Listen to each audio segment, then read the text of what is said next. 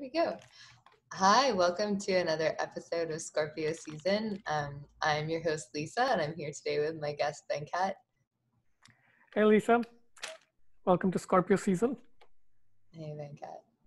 I see you have a painting in the background there. Is that a painting or a photograph or something you're painting? I do. It's actually around one of the topics I wanted to talk to you about today. Oh, awesome.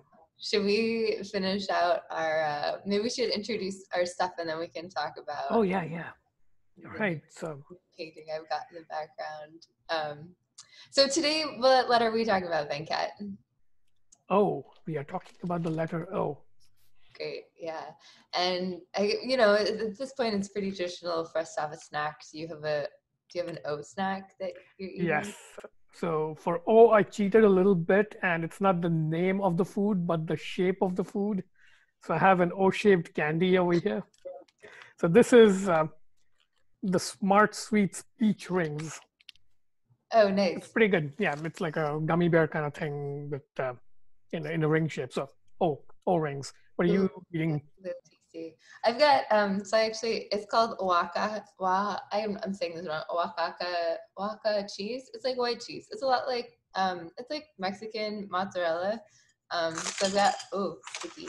I've got a whole bowl full of it with some orange watermelon actually. I wanted a red watermelon and then got home and cut it open and it was orange and I was like, oh, I guess it's orange. Like, what are you gonna do? It's like, anyways. But it's still ripe, right? I didn't know there was such a thing as orange watermelon. It's not something I knew to look out for. I just picked one out of the bucket of watermelons at the grocery store, thinking they were all the same, but they were not all the same. So you have orange watermelon and Oaxaca cheese. Mm-hmm. Huh. All right, so you win this round. Great. It's much better than my O-ring candy. All right. Okay. Great. So let's see. What do we have to talk about today, Venkat? Where do you want to start? All right. You put down ofey, right? And that's Feynman's nickname. I did not know that he was called ofey. Okay, so this has to do with the portrait in the background. This All is right, an let's talk ofey. about it. This picture back here is an ofey.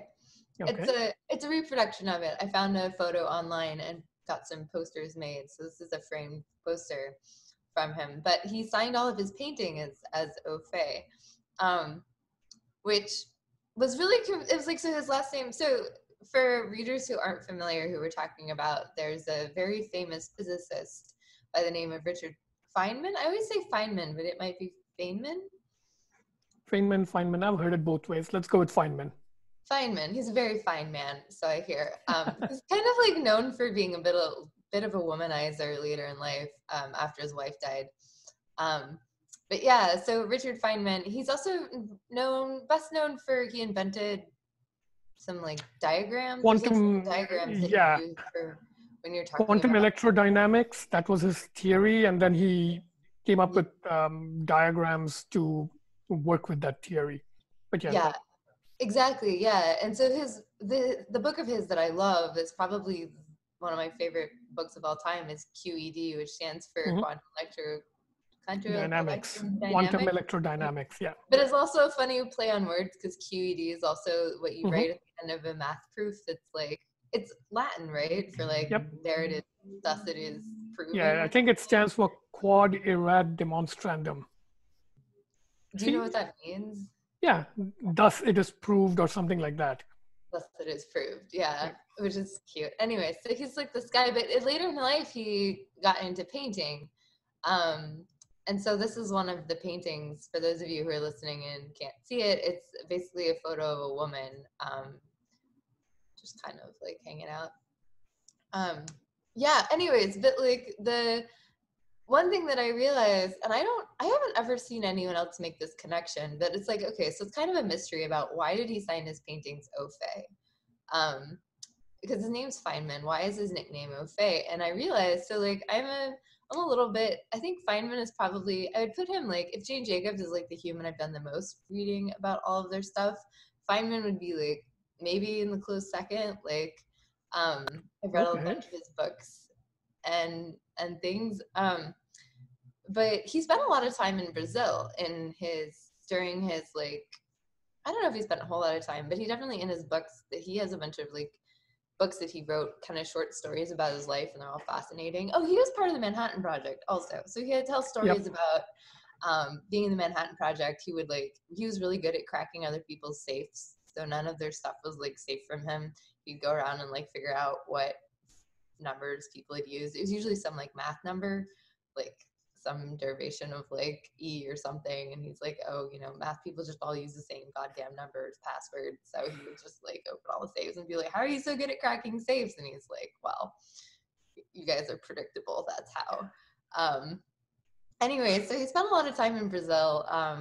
He is actually kind of, I don't know, famous for, I don't know how true this is because I didn't spend a lot of time in the sciences when I was in Brazil, but he gave all of his lectures in Portuguese, like he learned Portuguese and presented his lectures in Portuguese. So apparently it's quite uncommon for a country to give their scientific lectures not in English, but in Brazil, because of Feynman, partly because of Feynman, it's traditional in like the sciences of Brazil and the universities to present in Portuguese, because Feynman made that possible. Anyways, Ofey, I'm pretty sure, I don't have anything to back this up, but I'm pretty sure that it's the nickname that he got when he was in Brazil, because in Portuguese, when you say someone's name, a man's name would be O, you say O and then venkat. So if someone wanted to address you venkat, it'd be like, oh venkat. Oh, Maybe okay. Aliza, like, hey Lisa, like that's just the way you say people's names, is you put it's almost like the Oh, okay. the word like O and A are like the English equivalent is the, so it's like the Feynman or the venkat or the Lisa, we say Aliza. I don't know, it's just whatever. So I figured it, like, so I ordered this print and it showed up and I was like, oh Faye, that's weird. I'm like, oh wait, it's because he was like it's because it's Brazilian, I don't know, it's cute. It's his Brazilian nickname and he signed all his paintings with it, which is kind of Wait, did you adorable. verify this or is this just your theory? It's a theory, but I'm like 99% sure there's like no doubt in my mind that that's what's going on here, because there's no other explanation fits as nicely. It would be interesting to try and verify that. It's like if he spent a lot of time in Brazil, probably somebody there would remember what his nickname actually was, or if people called him that. But yeah, that's an interesting theory. So he picked that as his painting nickname. So now I should, uh, if I turn to art later in life, I should call myself Ove or something. Well, what nickname would you pick if you had to like pick a nickname for yourself? Like if you had to sign a painting, would you sign it Venkat or VGR or? Yeah, probably just Venkat or VGR. Yeah, I'm not big on nicknames, and I've never liked nicknames that anybody ever has given me. So uh, Interesting. anyway, all right. So Feynman. So while we are on the topic, what else do you have? Since you've placed him pretty high on your list, like we are on next week. I saw on the list we are talking about pantheons for the letter P. So this is like Lisa's pantheon. He's number 2 on the list after Jane Jacobs. I'm hesitating because I haven't really put a lot of thought into it, and it seems like very like commitment to be like, yeah, definitely number 2, but he's probably number 2. I think I read parts of QED, but the main source I read about Feynman was not actually one of his own books, but this big fat scientific biography by Jagdish Mehra. It's called A Beat of a Different Drum. Have you read that? No, but Feynman played drums in Brazil. That was what he did. Yeah, so that's where the title comes from. But this is not sort of like his own writings. I got the impression just browsing them. The reason I couldn't actually continue through them, it's like he has a particular style, and he sort of has a very, how do I put it? There's people who like curate how they present themselves to the world, and you can't take them at face value. And Feynman struck me as one of those people. It's like there's definitely an impression he's trying to create. So I looked around and found that this was probably the academically respected critical biography of his. And I read that, and it's actually pretty interesting. And one thing that struck me was the book has a fairly detailed discussion of Feynman versus two other people who shared the Nobel Prize with him. One was Julian Schwinger, and the other was Tomonaga in Japan. But Tomonaga did something sort of complementary, whereas Julian Schwinger did exactly what Feynman did, but from a different route. So he came at it through like very rigorous math derivations, where Feynman arrived at it through his sort of intuitive, right brain diagramming technique. So they took two different paths to the same results, and that always kind of like stuck with me, the description of how that worked out. And I remember there was a quote by somebody about the two of them, comparing them. So Julian Schwinger versus Richard Feynman, because they had like, it's an A/B test, right? They both got to the same physics insight and result, but in completely different ways. And this quote, I don't know who it was attributed to, but it said something like, Julian Schwinger is somebody who thinks like you if you were 10 times smarter than you are. Whereas Feynman is somebody who you cannot figure out how they think at all. So it's like a difference between really smart people versus geniuses. The what's that line that says, talent hits the target others can't hit, and genius hits the target others can't see. So there's that kind of difference between, at least that was a reputational difference between Schwinger and Feynman. But reading this other book, Beat of a Different Drum, I did get the sense that Julian Schwinger got a little bit of the short end of the stick simply because he was kind of a boring guy. Like he was just a basic physicist who kind of like plodded through, did the math, got the results, got the answers. He didn't have the theatrics and drama to go with it. And when you look at Feynman's overall story, there's like way too many entertaining, like almost Las Vegas stage magician type of anecdotes littering his biography that it makes me suspicious. Like there's stuff about his quantum computing period. Then there's the stuff that he got famous for with the space shuttle crash, right? Challenger crash. And so he did that dramatic O-ring seal in cold water that fractured. Turned out later that that was not actually the cause of the crash. So it's like, I'm always a little bit skeptical and suspicious when people get famous on drama. It's like, anyway, so that's, but I'm sure he was like a talented genius and stuff. But I'm sort of beginning to second guess myself on my assessment of people like that, people who have a very theatrical and impresario type of personality. And anyway, so that's kind of my take on Feynman. So you think he was like a little too magical, maybe? I think he definitely managed perceptions and optics a lot. So like the safe cracking thing, like if I remember correctly, he actually figured out the combination like beforehand by actually like trial and error, but then he would stage it later in front of people by pretending like he would magically figure it out, right? Yeah.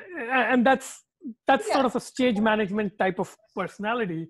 And Steve Jobs had that too. And a lot of very charismatic people have that. Like they try to make you think it's more magical than it is because they are hiding the hard work and sort of the boring bits and only showcasing sort of the drama, right? And that's good for marketing. That's good for some things. But I don't know. It always makes me like double check everything and triangulate whatever I think about it from like 3 different sources, because you can't trust people who present that way. And I think partly I might be projecting because I'm partly that way too. And I know when I'm consciously like trying to manage perceptions and stuff. So I know when I'm like putting on a show versus when I'm being, I don't know, honest. This sounds like one of those things where like people are harshest about people who are most like themselves.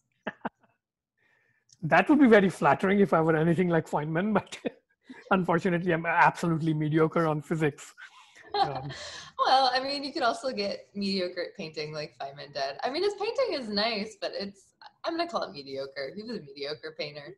Is it like George W. Bush, who is also a mediocre painter, but like a very sincere and enthusiastic one? Have you seen any of George Bush's paintings? I haven't seen any of Bush's paintings. I'd have to go look at them. Oh God, yeah, you have to. He's from your state. He's entirely like, he's kind of redeemed his reputation and sort of, what do you call it, laundered his presidency's reputation in the most creative way possible by becoming a mediocre painter. He didn't do like $1 billion charities. He painted dogs. Yeah, I don't know if I don't think he's managed to like pull the wool over very many people's eyes with the painting thing, except the people who wanted to have their wool pulled over their eyes, which he like I don't pulled know. down. I even when he was in office, I never actually disliked him as much as a lot of people did. Like I didn't like everybody else around him, like Dick Cheney and Rumsfeld and Wolfowitz, the rest of the neocon crowd. They were awful. But Bush himself, I think he kind of bumbled and fumbled a bunch of things. But he didn't strike me as like actively malicious and evil. Like, partly, I think we're recalibrating everything because of Trump, and relative to Trump, anybody looks like a saint almost. But yeah, as far as I'm concerned, Bush managed to redeem his image a little bit with his dog paintings. I don't know. Maybe that's all image stuff, like Feynman supposedly does with his Yeah, like same thing. thing. Yeah, so Okay. I'm not saying total, but I appreciate that he Bush chose painting as his route to redemption, as opposed to say, Bill Gates' approach to laundering his reputation was setting up this huge $50 billion nonprofit Yeah. thing, the Gates Foundation, and it's He's like, all so right, hilarious in Africa, Venkat. I don't know. I would say I'm more of a fan of Bush's paintings than I am of Bill Gates' charity, even though Gates is good. I mean, he's done good work, yeah. But yeah, anyway, we're on a sidetrack. But what else are we doing on the letter O? I had one more Still thing on I wanted Feynman. to say about something, but I can't remember it now. It's fine. Should let it slide. Fine. The next thing up on our list is opera, Ooh, opera. which I probably have more to say about this than you, but maybe not. How many operas have you seen, Venkat? How many operas have I seen? I think one, and I hated it, and I don't even remember which one it was. This was, this was when I was backpacking in Europe as a grad student. This was 1998, and this was actually in Vienna. So it's a very Oh, appropriate place to be watching things like opera. And I got like a last minute standing room only 30, was it euros back then? No, this was before euros. 30 whatever Austrian marks, I think. And it was annoying. It was kind of rainy. I went with a couple of other people from the backpacking hostel, but yeah, I've never enjoyed opera. So sounds like you enjoy opera. it's funny. I don't think I enjoy. Well, I don't think I enjoy watching it as much as I enjoy doing it. Like it's fun to do, but it's not as much. I think I appreciate it more now that I understand like the artistic production that goes into the vocal like opera as a vocal like skill set, and how incredibly hard and talented like the people who do it are. But like operas themselves, like I think operas and musicals are like very similar, right? Like you're telling a story with songs.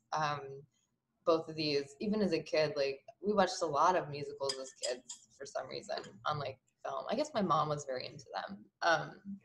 Yeah, I My think there's a grandparents listened to a lot. spectrum there, right? Like, what's the wait? Is the Nutcracker considered an opera or no? That's No, it's a what? ballet. It's a ballet. Okay, yeah, but it also has like I don't know It has a an vague orchestra. storyline with some singing. It has an orchestra, but there's no singers. Oh yeah. I don't think there's any actual singing. Okay, you're right. No.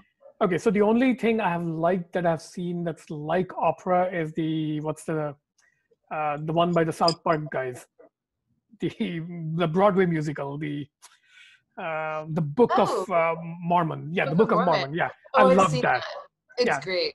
yeah, that was That awesome. was really good. Yeah, Yeah. and I think overall, if I had to pick, I would kind of tolerate Broadway musicals, but not opera, not so much. But proper opera, like how many have you watched? I've watched one and not liked it. How many have you watched? Actual operas, I'm gonna say like less, maybe like 10.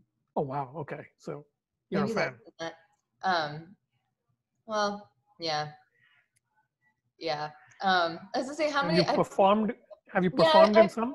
been in like I want to say 3. Though one of them wasn't like a full length opera. I performed in like 2 full length opera. Maybe we cut them a bit, but like 3 operas and then like a shorter like 1-act opera. So The what was your chorus, role there? Was it like chorus, did you have a solo or chorus? Okay. chorus, chorus, chorus. chorus. Is that like a huge class divide, like between the chorus and the soloists? Like the soloists are like in a stratosphere somewhere. A little bit. I mean, all the productions I were in were like small community productions in New York. Um, so like the difference between like a star of the show and the rest of the hoi poi that like is the chorus, that's not really like they don't Okay, show up so to your. I mean, like so the biggest difference is you don't go to the same rehearsals. There's like the main cast, like the actual main characters have a lot more like rehearsal than you do, and they spend a lot more time like actually like acting things out. Whereas like you as the chorus, like you learn your part and then you know there's there's usually a couple chorus scenes, and so you figure out like where your staging is, and we had to do some dancing in both of them, so you figure out like your dance and stuff, and then how to exit and enter the stage and where to go and how to like run to different parts for different things. Yeah, I was in a performance of Madame Butterfly and one of what was the other one we did? Cavalleria Rusticana, and I think for both of them we cut it down so that it wasn't like the full length thing. But yeah, okay. I don't know. So Um, so for I the think second one, you would have had to sing in Italian, I assume. oh yeah, and I think both of them are Oh, Italian. both are Italian. Okay. Yeah, Madame Butterfly is definitely Italian.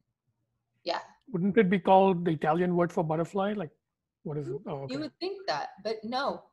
It's called Madame Butterfly because I think it's called Madame Butterfly as a nod to like the storyline, which involves the American um, army Okay. officer in Japan, written Oh, okay. Got it. Got it. Huh. Italian. Yeah, I actually don't know when Madame Butterfly was written, like when its libretto was done, because that storyline is very, is it modern? It seems modern. Like, feels like World War II era, right? I mean, Um, the US and Japan have had relations since the 1850s, so it could be older. oh, Yeah, okay. It yeah. might have been Robert, around, what's his name?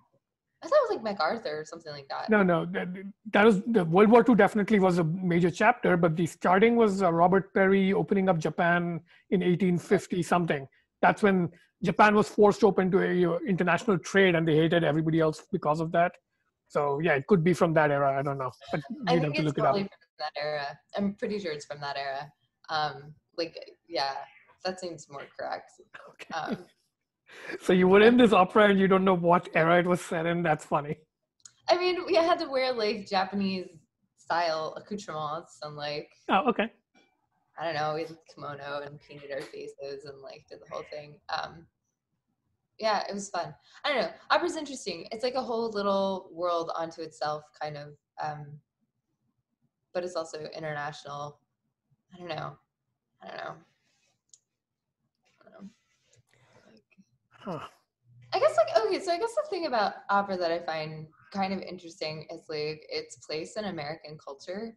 Um, like it's kind of like high society. So it's like this weird high society signaling function to some Hmm. extent. Um, that How would you distinguish the sort of high society signaling function from the symphony? Like, I think a lot more cities have the symphony, and the opera is kind of weird, right? The South has its weird. Is it Memphis that has the Grand Old Opry, as they spell it differently? yeah, That's but a that's like different. honky tonk. I thought Oh, like okay. Grand Ole Opry is like the center of like country music. Oh, okay. Then I totally mixed them up. I'm pretty Okay, sure. so Houston is like a really good opera. San Francisco opera is really well known and fairly famous. The New York Met, of course, is like the golden standard. Apparently, so I was taking opera lessons when I lived in New York City from this really, really wonderful singer who, yeah. And at some point, she told me that like she was like, yeah, if, you know, like if you get a job at the Met in the chorus, so not even like a lead or anything, you can get like, I mean, it's a full-time job, which is like a mhm. lot of, they do a lot of shows a year, but it's like, you know, like 100K a year. Like it's a good job. It's Oh, okay. like a respectable, but that's probably the most high paid chorus job in America is the New York Met. Um, Huh. yeah. It's interesting. Anyways, like, yeah, I guess there's a lot of, there's like, I'm not really sure which direction to take the conversation on this, because like, it's interesting because like there's also like your body type plays a lot in terms of like what roles you're capable of playing in Mm-hmm. opera. So like there's like kind of this weird, I don't know if weird is the right word for it, but sort of like a sorting hat of like what roles you're even eligible to play and what kinds of operas you would be a good fit for, and you kind of get slotted into those based on who you are physically, what your body is like physically capable of producing, the sounds Mm-hmm. that you're physically able to produce is like 100% who you are. And so like that's kind of like set in a weird way. I don't know, I'm a mezzo. Okay, that's the middle range or something, right? Mezzo. Mm. So there's like two roles mostly for women. I think technically you can probably get lower if there's like maybe, but soprano's like high, and then there's mezzo, which is lower than soprano. Um, and a lot of that I think has to do with where in your vocal box the sound gets produced or something. I might be messing that up. Don't quote me on that. But and then for men, there's the bass and the tenor. The tenor is like Okay. higher, and the bass is lower. Um, but I think there's also like types of mezzo altos, and I can't remember exactly what type I am, but my singing instructor was like pushing me, because she'd find songs. She's like, your voice will best fit this type of like song repertoire. I feel like one of the things that, yeah, I don't know. She said my voice sounded more like, I don't know who this woman is, Flicka, who's like a kind of a famous mezzo, who I think sang like Okay. I want to say Wagnerian, but I could be wrong. Clearly remember a lot from this. So do But I you think that's still kind of interesting. do? Like, Do you still sing, or is this like New York several years ago and you don't anymore? I was taking lessons over Zoom, funnily enough, when I lived in San Francisco. And then I quit when I decided I was going to save up my singing money to buy a house in Texas. So, Your opera dreams I know. given up because you wanted to buy a house. That's Yeah, funny. it's kind of like, I know. Opera or house? Sometimes you have to make decisions, man. I don't Yeah. know.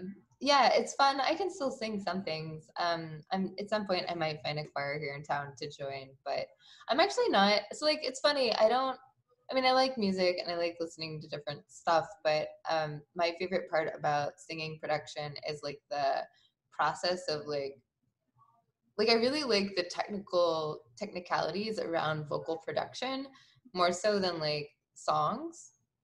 So like, how do I explain?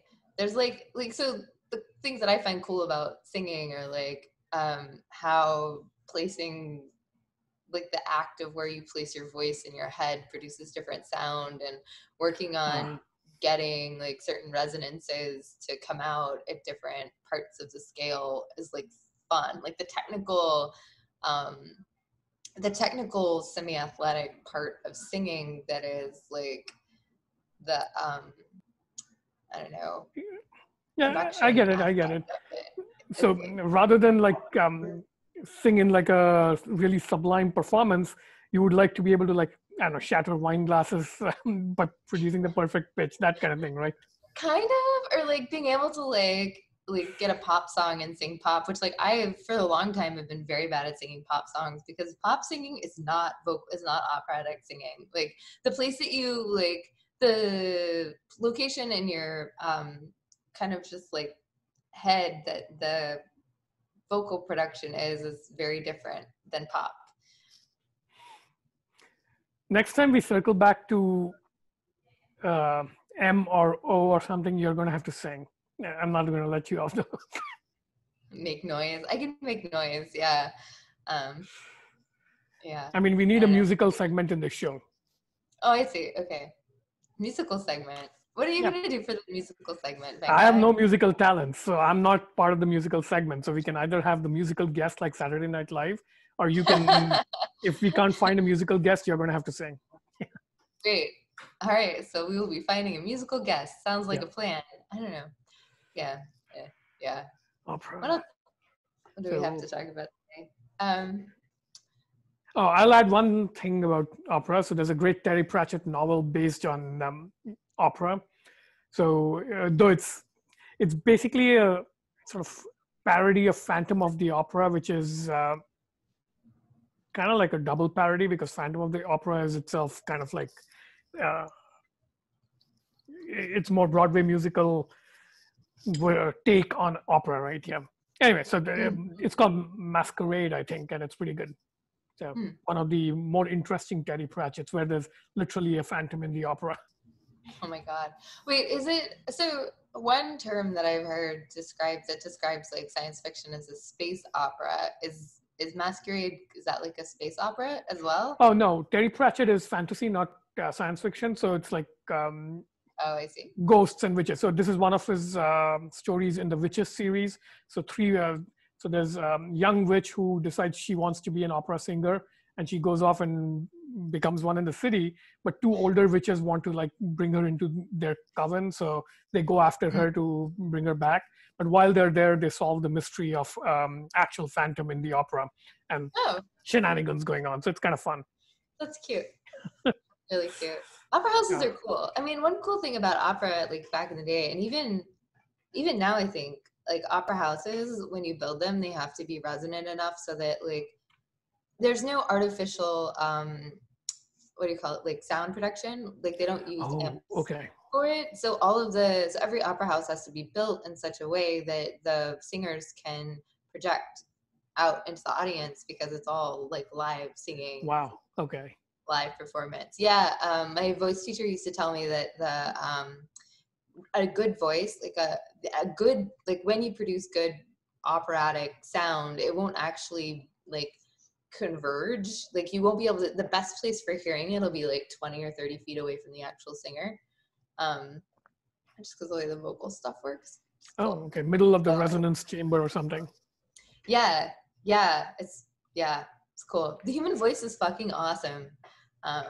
This is true of symphonies as well, right? All the classic symphony houses, they're like natural acoustics. There's no amplification and loudspeakers and stuff. Okay. Oh, but since you brought up space opera, yeah, that's a tangent we should go down at some point on S. But just in terms of like operatic as and a descriptor of all sorts of things, I'll share one interesting thing. I read this thing a while back. That was a critique of Jurassic Park and all the other dinosaur movies. And it said something like, oh, these dinosaur movies, you can think of them as the human characters don't really matter. They're kind of like sideshows. And really, it's built around dinosaur arias. And that really struck me as accurate. Like the original Jurassic Park is basically built around that one aria where the big T-Rex chases the group on a Jeep, right?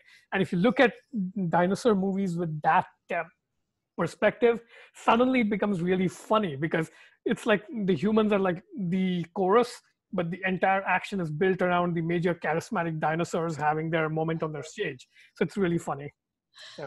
Yeah, or like the duet where they chase the humans through the kitchen kind of thing. Yep. Oh yeah, so that would be two velociraptors that sort of team up and chase the humans. Exactly. So there you go. That's a duet. Yeah, that's good. We should think of more operatic things that have operatic character. Yeah, there's probably more than that. Probably. This was actually at the same time I read something about like martial arts action type movies. So they're not quite operatic in structure, but John Wick, for example, it's basically like a video game style choreography, but it's entirely built around set piece fight sequences. So it's slightly different from like Asian martial arts movies like Jackie Chan and stuff, because those are like a different genre. But John Wick is particularly interesting because it's kind of like Eastern style martial arts dance movies done with a Western sensibility, where the basic John Wick plot is kind of like cartoonish almost. It's fun cartoonish, but basically the plot is not the point. The point is there's all these really carefully done set piece action sequences that I would call that operatic as well. Yeah, where like the song and like the song is like the scene, and then the story kind of like fits in around like the scene. So anything that's got like the the dance routine, not dance, the fight routine scenes is like the thing that the rest of the story is nicely constructed around. And you kind of, you almost think Exactly. of it as like, when I think of this, I think of like almost like a mansion or like a house with like a series of rooms, and like the rooms would be Yep. like the arias, or the dinosaur chasing T-Rex, or like a particular fight scene. And so the rest of the movie is just figuring out how to get from one room to the next. Totally. Yeah, and it's quite literal, by the way. At least in John Wick, the metaphor of levels or rooms, that's totally there. Like in John Oh, Wick 3, there's like a glass house with like 4 or 5 levels, and he fights his way up each level. And each level is a different kind of fight scene. Like on the first level, he's fighting two Thai fighters with like short swords, or like Muay Thai kind of fighting style, then all the way up to the master sort of boss level. So there's like a video game metaphor of rising up levels and doing the boss level. There's also this sort of set piece action level where it's like you're fighting with guns on one level or swords on the next level and barehanded on the third level. And that actually, I think Bruce Lee did it too in one of his last movies. It was a series of levels, and each level was a school of fighting, and it demonstrated that school of fighting. And if I remember correctly, the topmost level was the style of no style. And that featured, I think, Kareem Abdul-Jabbar fighting Bruce Lee. So it was like a very weird, visually weird set piece, because Kareem Abdul-Jabbar is what, almost 7 feet tall, and Bruce Lee is this little 5'1" guy, but he's the teacher and the other guy's the master. And so it's like funny. So, but yeah, there's like a operatic structure to these sort of martial arts movies as well. All right. yeah. Yeah, it's interesting how there's like levels of things you can talk about with opera. Like there's opera as in like the descriptor and like the product and the output or whatever. And then there's also like I guess more of what I was talking about earlier, like the production of opera and like the social like actuality of like the behind the scenes of like Mhm. what it is to be and produce an opera, which is interesting. Anyways, You should do that. cool. You should produce an opera. Yeah. I mean, most operas these days, like, I mean, if you think about it, an opera is a musical. The difference is like the type of vocal technique. Really, when you really get down to it, like the nuts and bolts, like an opera has very different vocal technique than musicals. Like a Broadway musical has just the sound that you produce as a human is like very different than the opera one, and that's basically the difference. Mhm. So like the most modern, I mean, it's like Hamilton, right? Like a modern opera. It's a modern opera. We just don't call it that because it's not like an opera, but Oh, wait, are same you thing. saying Hamilton Like has the rock. vocal style of opera rather than Broadway musicals? I'm sorry. Could you? Hamilton, does it have the musical style of opera or Broadway musicals? Almost neither, because isn't it rap based? I haven't watched it. It's Oh, another thing I refuse to watch. Is it rap based? I thought it was a regular, like, yeah. oh, That's okay. the whole thing. I actually took a Broadway class when I was in SF. It was fun. We did like singing and dancing, but like just like they'd pick um, an act or like a song from like 4 or 5 of the really contemporary. So it was like contemporary Broadway. So they picked like from shows that have been done in the last 2 or 3 years. And Hamilton was one of them. And yeah, it's all rap. It's like rap. It's like very fast, like vocal stuff. Oh, Um, okay. it's not with like, it's not traditional Broadway in the same way. Actually, yeah, it's kind of interesting. And I think Have that's you part watched of why it was Hamilton? such a big deal. Have you watched Hamilton? No, Oh, you haven't. Have no, you watched much Broadway at all? Like, you lived in New York, right? Have you watched Cats or any of the other major ones? I haven't seen Cats. I've seen Phantom of the Opera. I haven't seen a whole bunch. I didn't go to Broadway shows a lot. I saw Book of Mormon. I saw a Broadway play right before I left New York, which was like Peter and the Starcatcher or something. The set design was amazing. Huh.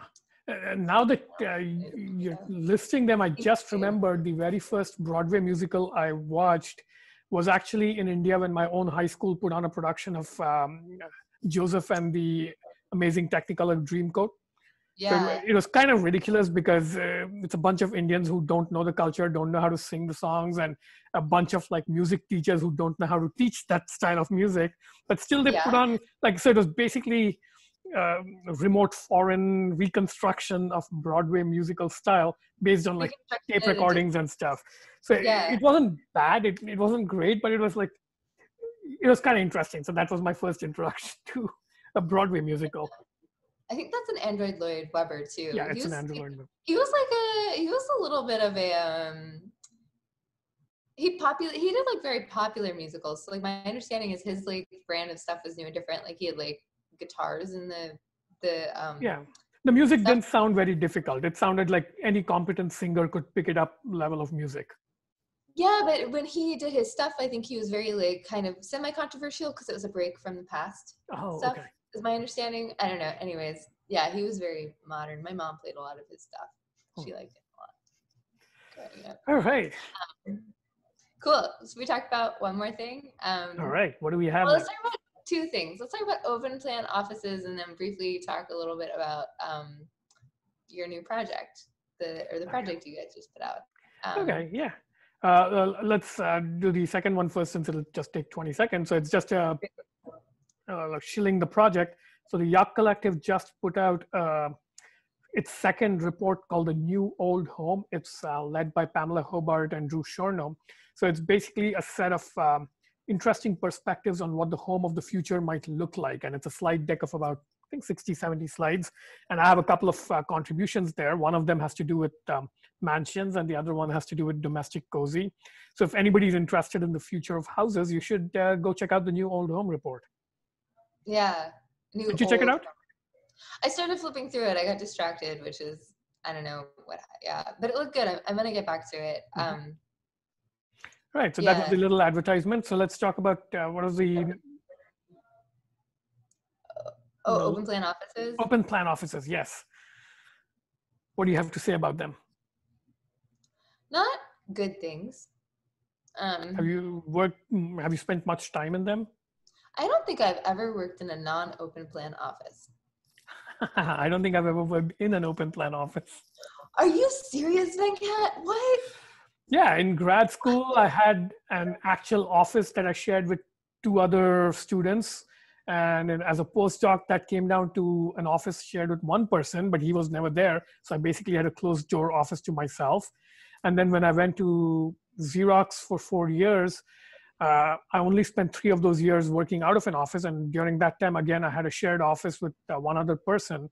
And he was a lab guy, so he spent most of his time in the lab. So again, I mostly had the office to myself. And then I quit and started working from home and Starbucks. So basically, I've never had an open plan office. So I've always walked past them, sort of looking down my nose at all the pros working in their large open sort of feedlots. I pity you people. I guess, okay, so I guess I lied a little bit. For a while, when I worked at Walmart as an intern over the summer, I had a cubicle, which was nice. Okay. I had my very own cubicle. It was very fancy. I think it was probably the fanciest office I've ever had.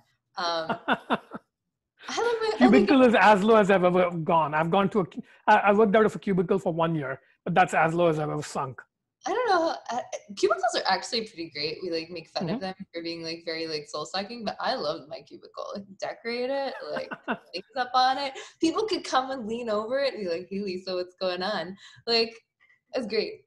Oh, so you had one of those lower style ones where if you're sitting down on your chair, it's like a foot or 2 above about monitor height, right? Okay, I think the one time I worked in a cubicle, it was one of the higher ones where if you're sitting down, the top of the partition is like 2 feet above. It's like a bathroom stall almost. So I had that kind of cubicle. No, this was one that you could like lean over, but you'd have to. Oh, yeah. I've seen those in movies and TV shows. Yeah, they had them at Walmart in the ISD Information Systems Department. It was fabulous. There was like the place where the consultants all sat was like very open office planning, because they had a bunch of consultants that did work for them. This was like back in 2008, 2009. Okay.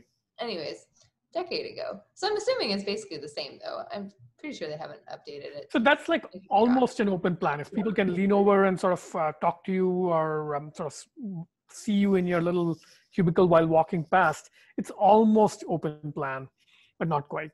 It still has some partitions. No, the petitions are key though, man. The petitions are super key. Because like after that, I worked at Etsy, which is super open plan.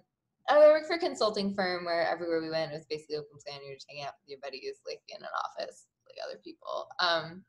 And then Etsy was open plan. Yeah.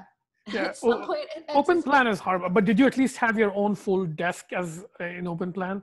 yeah, I did. I did. I've never had to do like the hot desk swapping, but I think they started instituting that. I want to say at Etsy like a few months after I left, and it sounded horrible. Oh, it gets worse. I mean, it's not just hot desk swapping that's the worst kind of open plan. Like, I won't name the company, but there's this company I visited in London that had like kind of fancy glass and chrome kind of modern office, but its idea of open plan was like almost long cafeteria style tables where nobody even had a full desk to themselves, and you had maybe a 2 foot by 1 foot area for your keyboard and monitors like lined up one after the other. Like your monitor would be touching the edge of the next person's monitor, and these were like they were sitting programming on backless chairs, so like bar stool type things. And I was like, what the hell is this? Who can work like this? But it was all these people, and they all had like code editors up and running, and it was like, oh my god, it's like this is the feedlot of open plan. So That yeah. sounds like an internet cafe. I've been in internet cafes that are like Oh yeah, yeah. that bad, worse. It was that. It was kind of like that, yeah. But this was an actual office of a company that I won't Or you're name. expected to do like 40 hours of like at least chair time kind of thing. That's crazy. Yeah, it's Mm. it's one of those things that everybody hates, but the incentives are stacked where it's like inevitably it'll go there. Like it helps save costs, it helps like monitor in a big brother way what the employees are doing. It creates that, you know, uh, boiler room kind of pressure to deliver, because the more people can kind of constantly see what you're doing, the less you can sort of goof off and like, I don't know, play video games and stuff. So it's especially for uh, uncreative or unimaginative kinds of work where you just want people to grind out like fairly uncreative, but it requires like, you know, cranking through spreadsheet models of particular things in like banking or something. It's like not super creative or imaginative, but you do need basic intelligence to like do it reasonably competently. And you want to crank through like 80 hours a week doing that kind of stuff while on Adderall or whatever drugs you're on. That sounds like appropriate fit for the extreme kind of open office. I guess so. I don't know. I just every software company I've ever worked at has done open office plan. I guess like there were the two startups. It was like a tiny little thing, but you're all just like in the same little small space together. And then yeah, How long have you worked from home? I started working from home about 2 years ago when I got my current job. Okay, so Blockstream is like fully distributed or something? Yeah, I mean there was an office I'd go to a few days a week. Was it even that when I lived in SF? So they had like Okay. an office space in SF, but it was hard to get to from my place. So, and my teammates are distributed, so it like there was no one in the office I'd be going to like hang out with. Yeah. But yeah, it's mostly remote. It's I mean at this point it's a fully distributed company. And I think that's, oh, by the way, that's one of the themes in the new old home report. A lot of the sort of visioning is about how the home is becoming the new office. So it's like, and so many companies, like I think Facebook and Twitter at least have announced like permanent work from home policy support. So I think more and more companies are going to go that way. And in a way, open plan offices are like the peak before the collapse of like traditional office culture. I think it can't get any worse than that. So it has to like go somewhere else just to transform, right? Oh, and speaking of open plan offices, at some point I started describing Slack as the virtual open plan office compared to email. And that's exactly what it is. Which is kind of ironic because the name Slack suggests that there's like a relaxed, like spacey vibe to it. But no, it's a total boiler room of like alerts and like 100 people in the conversation. So it's kind of interesting that it's been reproduced online. Yeah, that's a good point. I hadn't really thought about that as like forums. I was actually talking to a friend the other day about like, so since I moved back home, I don't know if I've mentioned this before, I've kind of been like rethinking a lot of things that I did as like a teenager and as a kid that I hadn't thought about in like a decade since I've been gone. A lot of it's just like the weather patterns here are the same. So it like reminds me of things I'd like forgotten about. Anyways, I've been thinking about like the way I use the internet as like a teenager. Mm-hmm. As like basically, I feel like I was on AIM, but the way that I use AIM is like mostly one-on-one conversations. Maybe there were also group chats, but there weren't like forums you'd go hang out in the same way that like BBSs seem to be. Um, which is like, so I feel like most of my like early internet was very like intimate conversations with randos. Intimate one-on-one conversations. So like, I think I've never really been into like open plan anything. Like group chats are not a place that. Yeah, and that's your Twitter style as well, right? More DMs than open tweeting, because open Twitter is like the biggest open plan office around, and if it actually had work to do, it would be horrible. Is Twitter open plan? I don't feel. Well, we've talked about how weird. No, it's open plan in the structure of the medium, but because it's not a place where anybody actually does any work, it doesn't feel oppressive. Whereas a Slack typically has like a work function or some kind of coordination thing. Like I have a Slack, I have a Ribbon Farm Slack, but it's not a place I do any work in. So it's just a hangout and shoot the breeze place. So it's not oppressive. But speaking of that, like people often compare Slack and Discord, and Yak Collective is built on Discord, and we deliberately chose that. And it has an interestingly different vibe. It too has sort of the channel structure of Slack, so it's got the chat stream vibe. But I think because it has its roots in gaming culture, and games are fundamentally more a leisure activity than a work activity, it does not feel as sort of open plan officey as Slack. So Slack definitely has that open plan office vibe. Discord has more of a, all right, this is structured this way just to like enable people to like play games together, and it feels kind of like less oppressive. Yeah, it's kind of interesting how like I was thinking about this earlier. We should probably wrap up soon. But one of the things I was thinking about earlier when you were talking about how maybe this was before we started recording. But you mentioned that one of the parts of work that you're doing with the Yak Collective currently involves a lot of like managing sort of skill sets, which is like interesting that like I feel like there's like types of work that it doesn't really matter what like the producer output is. Like there's still like functions that need to like happen in order for the thing to get done, and like management is one of those. Like, but it's like I kind of bring it up because it's like one of the management is like one of those things that like when you work in an organization, or if you like just go and work in like corporate America, like I feel like management kind of has taken on a lot of like prestige and like social roles, and like there's like kind of some status weird stuff about where you rank in the organization. But like when you take all that away and you just go back to like, okay, we have a bunch of people, maybe we're all trying to play a game. Let's say we're all trying to play a game together. So we all need to be able to communicate. So we need a platform to communicate it on. Okay, like, you know, you end up with something like Discord, and it's like, why does Discord have channels? It's like, well,